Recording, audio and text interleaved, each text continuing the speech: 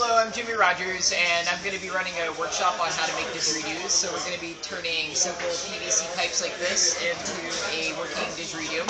I'm going to be going over the science of how and why you want to put bends in it, how the length determines the key, making comfortable mouthpieces, painting them, and obviously playing them.